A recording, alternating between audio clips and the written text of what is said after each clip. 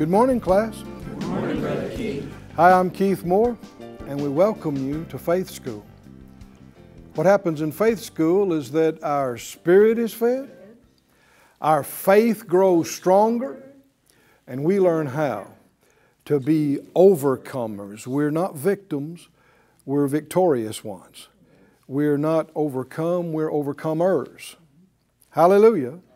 More than conquerors, the Scripture said, because greater is He that's in us than he that's in the world. Get your Bible, get something to make a note with. Come on into the classroom with us. Turn everything else off for the time. And let's release faith. You're going to get something good today. Father, we thank you so much for being so gracious and faithful to us, sustaining us, keeping us like you have. Our eyes are on you. We rely on you. We trust in you. And you never fail. Thank you for taking care of us and giving us what we need today. We ask it in Jesus' name. Amen. Amen. Look with me again, please, in Luke, the 13th chapter, in our 16th individual case of healing in our study that we're calling Faith for Healing. And it begins here in Luke 13:10, the healing of the woman with the spirit of infirmity. The Scripture says that Jesus was teaching in the synagogue, one of the synagogues, on the Sabbath. And like we saw before, He did a lot of this, a lot of teaching, a lot of preaching. And why? Because that's how faith comes. And faith is the key to overcoming, to receiving. And verse 11, while He's teaching there in the synagogue on the Sabbath day, behold, there was a woman which had a spirit of infirmity 18 years, and was bowed together, and could in no wise lift up herself. In the Amplified, it says it like this: there was a woman who for 18 years had had an infirmity caused by a spirit, a demon of sickness. She was bent completely forward and utterly unable to straighten herself up or to look upward. When Jesus saw her, He called her to Him and said to her, "Woman, you are released from your infirmity." Then He laid His hands on her, and instantly she was made straight, and she recognized and thanked and praised God. Hallelujah. How many believe this happened exactly like we're reading? This is not a myth. This is not a fairy tale. This is not a parable. This is history. And it's more than history. It was selected out of all the thousands of people that were healed in Jesus' ministry to be recorded by the Holy Spirit for all generations to come. And so it is worthy of our careful examination and of our meditation, because we see what was wrong with her. This is one of the clearest cases. It tells you a spirit was involved in this, and Jesus said Satan bound the woman. Now this is so far different from how a lot of the church is saying that God may put sickness on you to teach you something. Well, what passage did they get that from? Right? I mean, we're talking about Scripture here, right? Where did they get that? Where did you ever see Jesus say, "I'm sorry, I got to do this, but I'm going to minister the sickness to you, and you're not going to enjoy it, but it's going to teach you something." Never. Never. And in order for something to be scriptural, you know what you need for it? Scriptures. At least one. Is that right? And really, in the mouth of 2 or 3 witnesses, let every word be established. And folks don't realize that they have completely swallowed these lies, because people have preached them, and people have written books to that effect and made movies to that effect. And it is not in the Word. It's actually contradicting what the Master Himself said. We need to get it settled, class, once and for all. Sickness is evil. Are y'all with me, class? Yes. Sickness is of the enemy. Yes. Disease is of the devil. Yes. Always. It's never from God. Now, like we said, in order for something to be scriptural, you need Scripture. And so we know we got Scripture right here, but I want to go further. I want to make sure you know it's established in the mouth of multiple witnesses. In Deuteronomy 7, you don't have to turn there, but they'll put it on the amazing appearing chalkboard. Deuteronomy 7:15, it says, the Lord will take away from you all sickness and put none of the what? Evil diseases of Egypt, which you know upon you, but will lay them upon all them that hate you. Diseases are evil. Well, does evil things come from God? Are evil things God's will in our life? Well, if He wants one kind of evil, why wouldn't He want another kind of evil?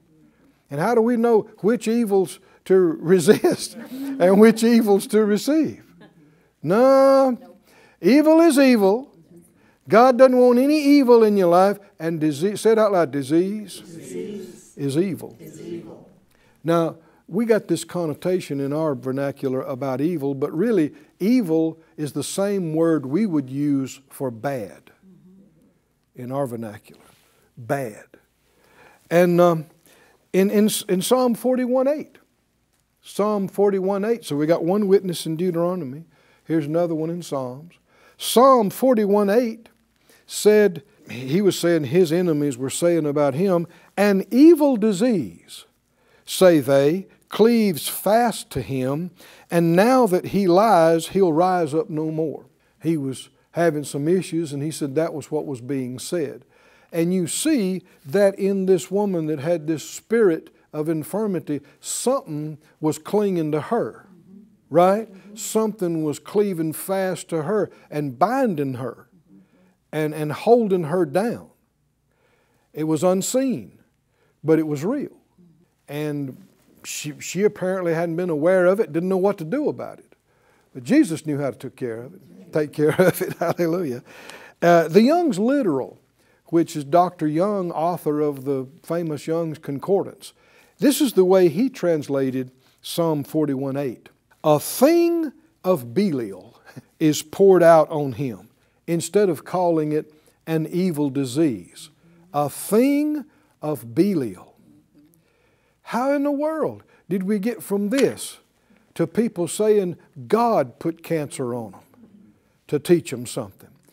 I mean, it doesn't take in any depth of understanding to see what cancer does and know it's evil. Right? It's evil. And all disease is evil. We need to get it established, don't we? There's a whole bunch of the church world out there confused about this. And you say, well, I don't know that I agree with you, preacher. I didn't write Deuteronomy 7. I didn't write Psalm 41. And I didn't write these others I'm about to read. Right? I didn't write it. You didn't write it. But what people have done is written something else. In their mind, they're trying to explain why things happen or why things didn't happen. And so their conclusion is, well, it must be God's will. We just don't understand it. No, it never was God's will. It's evil. Sickness is evil. Which is why it's right to fight it. That's why we support doctors and nurses and researchers. And then why? We're all fighting the same thing. Right?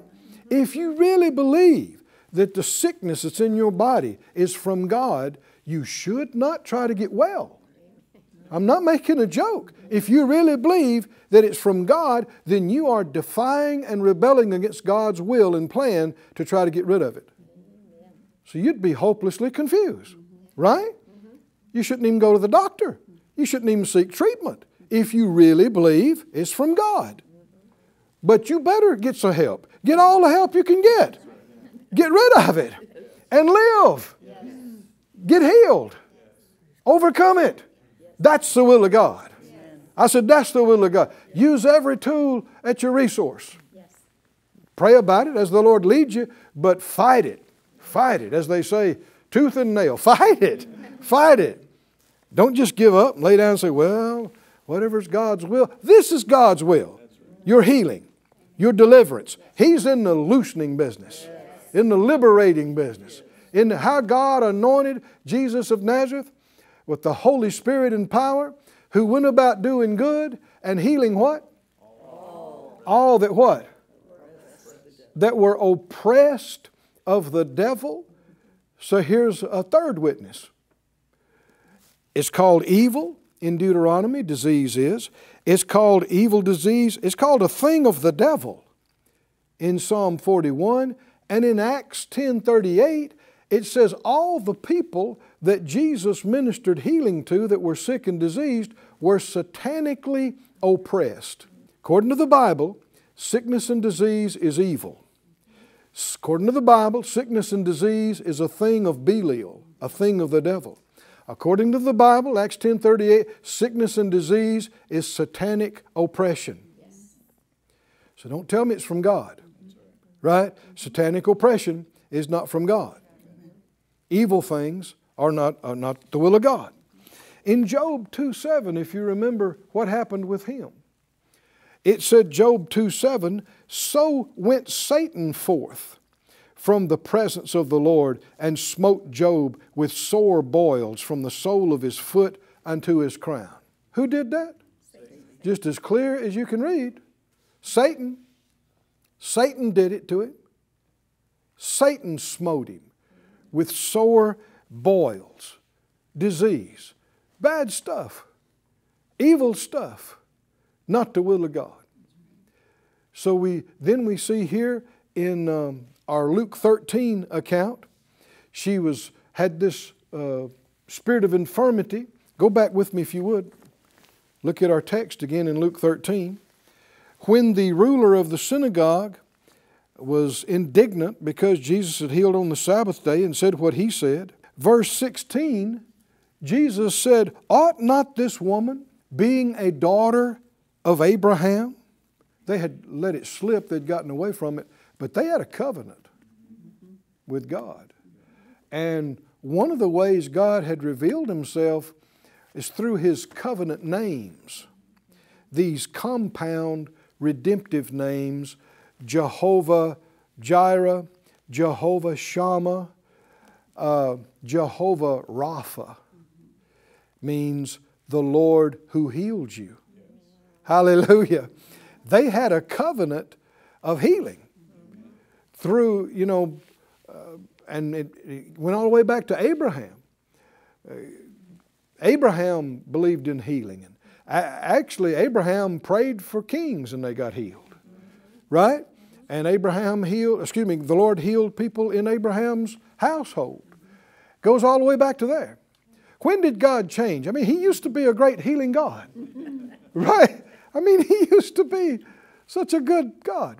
He'd heal you. He'd make you rich. He made Abraham rich. He'd protect you. When did all that change? And it never has changed. People changed. Religion changed. Men got goofy ideas. But God changes not. Perfection doesn't need to change. Right? He doesn't change.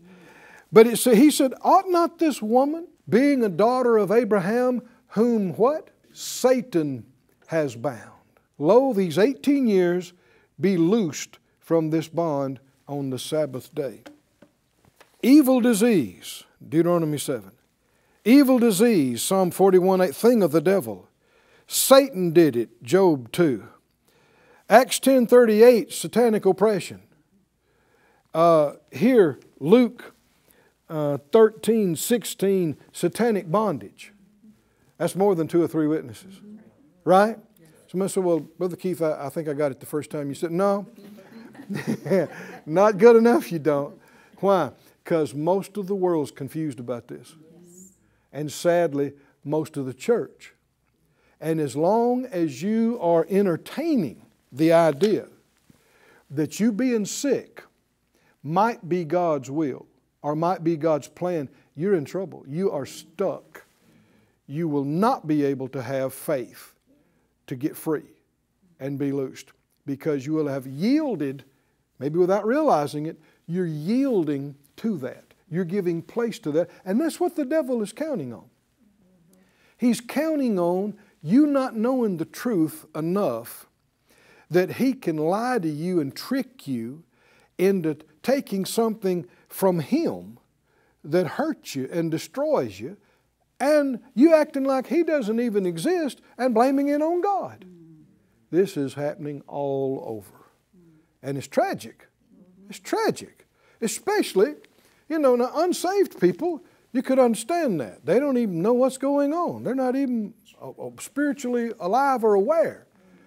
But us, the church, we got authority.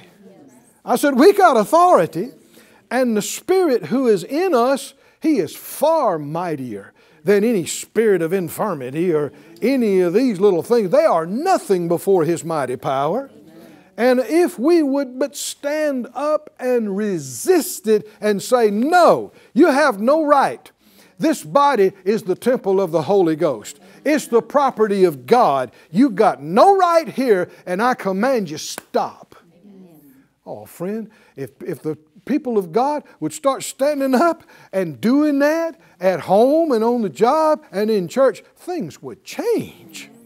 Things would change. We don't have to wait. We can do it right now.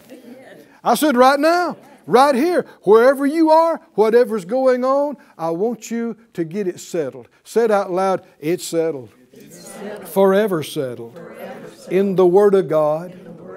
Sickness is of the devil. According to Scripture. Disease is evil. Sickness is of the devil. Sickness is satanic bondage. Sickness is satanic oppression. It is written. And I believe it. So sickness, disease, you cannot stay in my body. You cannot stay in my life. I command you, stop in your operation. Cease in your functioning. And leave me in Jesus' name.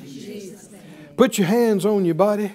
Say it out loud. Body, be healed in Jesus' name.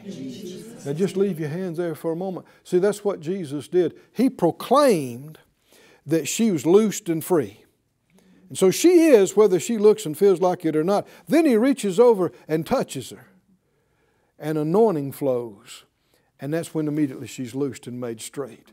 It was based on the truth. But you've proclaimed that. Now put your hands on yourself, because it's written also, believers would lay hands on the sick and they shall recover. You're a believer? Huh? Whose hands are these? Believer hands. Is that right? So we got all the boxes checked. We're good. Say it out loud. Body, be healed.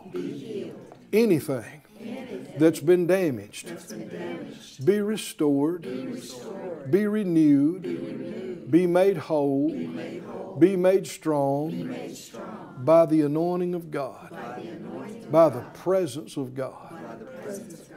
Hallelujah. Blood, be cleansed. Lungs, be clear. Heart, be normal and function normally and be healthy. Nervous system, be restored. Be made perfect and function correctly. Brain, be restored. Be cleansed.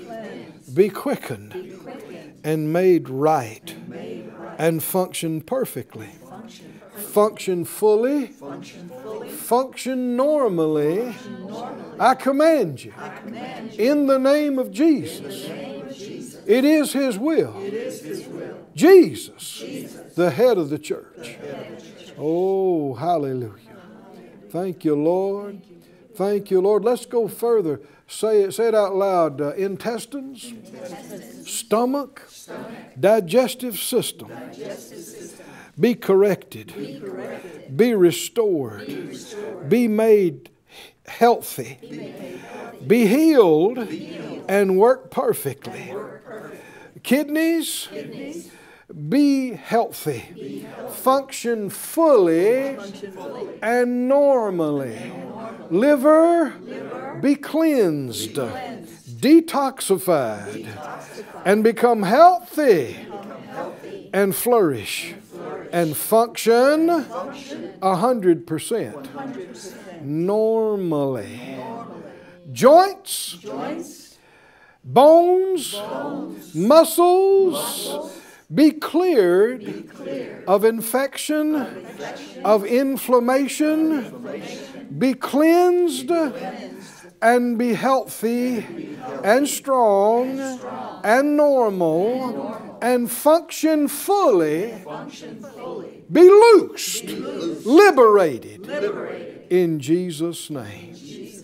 Hallelujah. Just lift up your hands and begin to thank God. Just begin to thank God. Thank you, Lord. Say it out loud. Lord, you're my Savior. Lord, you're my healer. Just keep thanking Him for being your healer. Lord, thank you for being my healer.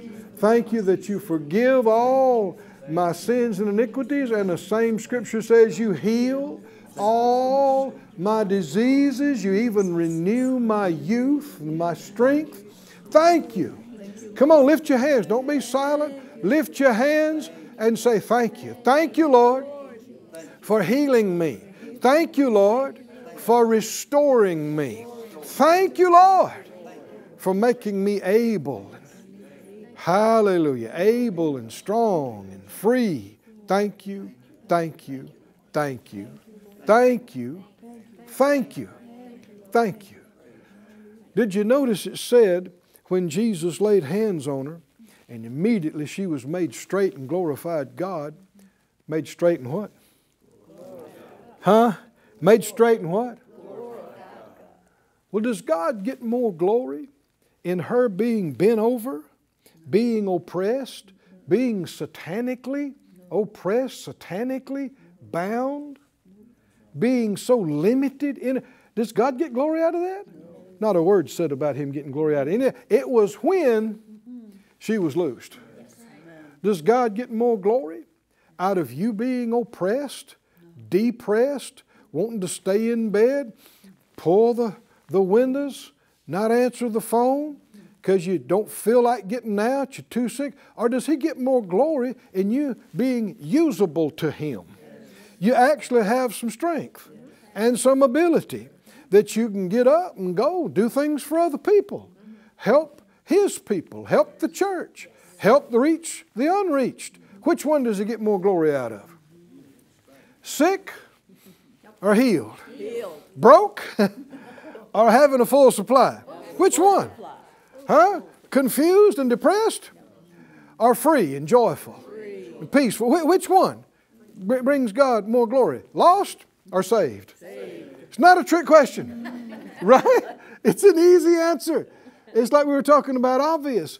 The goodness of God versus the evil of the enemy. Oh, it's good to know it. And man, when you come to accepting it and letting it be settled in you forever, things come off of you. And you are truly loosed emotionally and mentally, because you're no longer struggling with these questions that people think there are no answers to. You are free. And now you know what to resist and you know what to receive. You know what to stand against and you know what to yield to. And that changes your life radically. Say it out loud. Thank you, Lord, for setting me free. Here I am. Make me strong for your service. Add to me abundant ability and resources that I may be useful to you. A vessel meet and fit for the Master's use. Hallelujah. Let's let's let the rest of our days be used to the maximum for good purpose and good service. Not limited, but fully supplied. Hallelujah! Fully able to do something for Him. And our time is up again. Passes by pretty quick, doesn't it? Well, make another good strong confession. I live by faith. I walk by faith. I overcome, and we did some of that today. I overcome the world by faith. I am strong. Say it again. I am strong. One more time. I am strong in faith, giving glory to God. Hallelujah. Come back again soon. We're not done with this. We got more. We'll see you back here at Faith School. I've really enjoyed being with you again in Faith School this week. You can just sense that we're getting stronger in our spirit. I know a lot of you are partners with us, and that gives us a right to believe with you and join in faith with you for your finances. And I want to do that right now.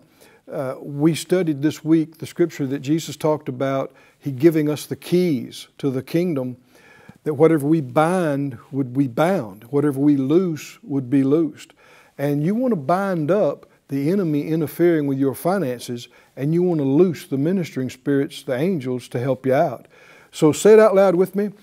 Satan, I command you, take your hand off my finances. I bind you, I forbid your interference.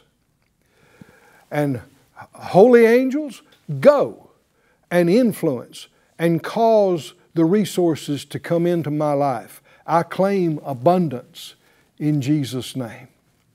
Hallelujah. When you do this in faith, and I'm joining with you, things are affected in the Spirit. These spiritual influences are real. And so I believe something happened when we said this, and I'm expecting with you, it's coming. Abundance you've given, and it's coming back. Good measure, pressed down, shaken together, running over. Men will give to you favor, things, deals. Something's on you. The blessing of the Lord and the goodness of the Lord is showing up in your life. We'll see you again soon back here at Faith School. Thank you for joining us at Faith School. Class is dismissed for today, but you can watch this and other episodes of Faith School free of charge at faithschool.org. For more information, visit our website or call us at 941-702-7390.